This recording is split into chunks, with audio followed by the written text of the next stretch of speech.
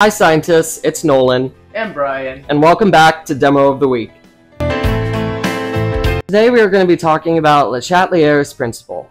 Le Chatelier's principle states that a reaction wants to maintain equilibrium. When you add or take away something from the reaction, it will drive it towards the reactants or the products to compensate and maintain equilibrium. This experiment we'll be working with cobalt complexes and how they respond to changes of equilibrium.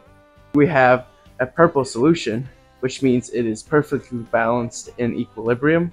If we drive the solution to its reactant side, it will turn pink, and if we drive the solution to its product side, it will turn blue. Should we show them? Yeah.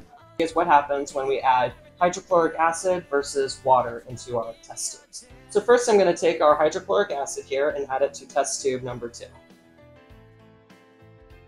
We've added extra chloride ions into our solution, pushing the reaction toward its product.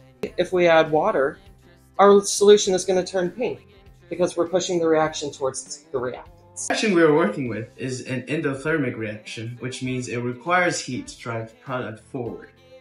This test tube is heated up, therefore it is driven towards the product side, making it turn blue. The test tube is cooled down, turns pink, towards the reactant side.